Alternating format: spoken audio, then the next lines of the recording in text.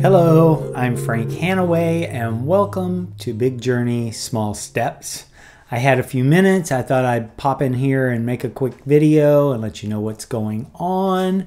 If you're new to my channel, most of what I talk about is my mother, who has Alzheimer's, is moving into late stage Alzheimer's, and how I take care of her. So anyway, last week I made a video and said she had been taken to the hospital. She couldn't walk anymore, and then we were going to rehab.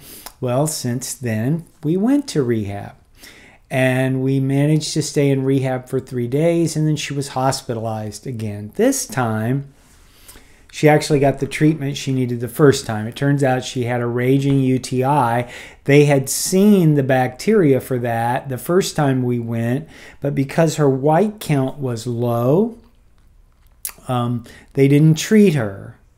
My doctor, my primary care doctor, says that was a mistake. But anyway, it was the hospital and it wasn't in our hands, even though we were in a very good hospital. And I'm not a doctor. I don't know. So anyway, so we had her in there 4 days. If you go in on a Thursday, it's most likely you're not going to get out until Monday if they don't get you right out on Friday morning.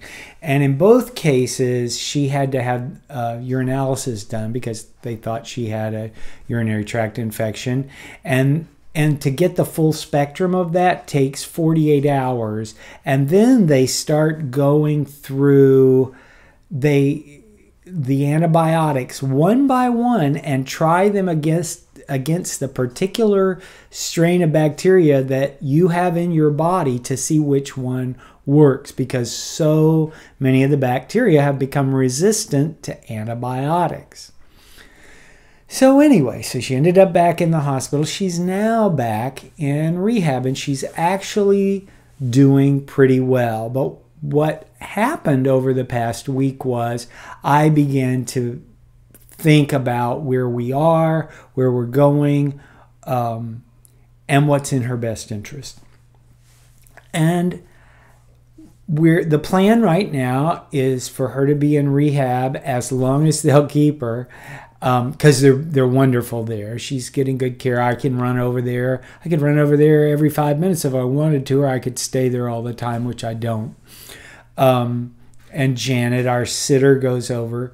But we plan to get her there and get her as strong and as mobile as possible. She has started standing again and taking a hesitant step or two. So she got very little physical therapy in the hospital, and they aren't as aggressive with it in the hospital. But we know she's all right. We know she doesn't have any breaks or anything like that.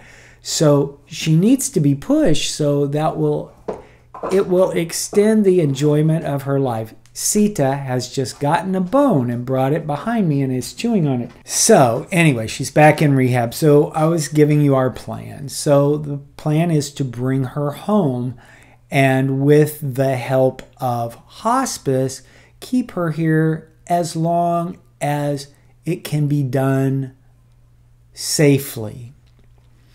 I realized last week that if your ego gets involved, you're not a very good caretaker, because I wanted to say, I can handle this somehow. The trouble is, I have spinal stenosis, which is a definite impairment, and I usually, the way I handle my problems with my back, I sort of baby it. I don't do things that I know are going to cause me pain. And then I started saying to myself, well, can I do more than I'm doing now? What would happen? So I went to my doctor yesterday, and he reminded me of some of the times that I have overextended my back and ended up not able to move for several days, or one time several weeks.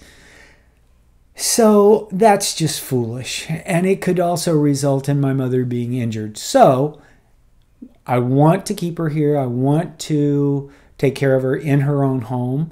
But I started looking into memory care. And the good news was that it was less expensive than I had thought it would be. mom has an IRA that produces enough income, and also there's enough of it there that it's not feasible that she would ever qualify for Medicaid. She would if it were just on the basis of Social Security and her retirement check. That would be fine. But because she has this IRA, she either would have to spend it, which is difficult to do, or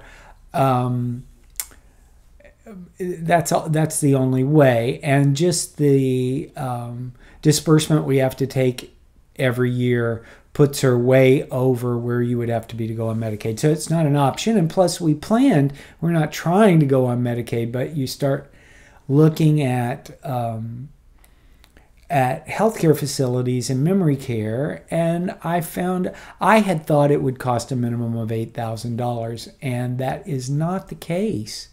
I looked at some pretty nice places yesterday. I haven't visited them yet, but I looked at them online and talked to their marketing people, and we were looking at like $5,200 a month with perks, which is a lot of money, but it's not $8,000. And home nursing care is about $20 an hour minimum, times 24, times 30 days a month. It ends up being $16,000 or something, which is not really feasible for us. I mean, it would be, I suppose we could sustain it for a while, but then what? Then you end up back in the same spot. So anyway, she's doing very well. She's happy as a clam. She's gotten to the point she doesn't mind being left, which is just a godsend for me when I know she's being well taken care of. And we were at Tampa General Hospital. I just can't tell you what wonderful care we had there. What wonderful, patient, loving nurses and techs and doctors and everything. And yeah, the admitting doctor may have made a mistake not treating her UTI initially, but it was done with the best of intentions, and we're always trying not to feed her too many antibiotics, because in the long run, it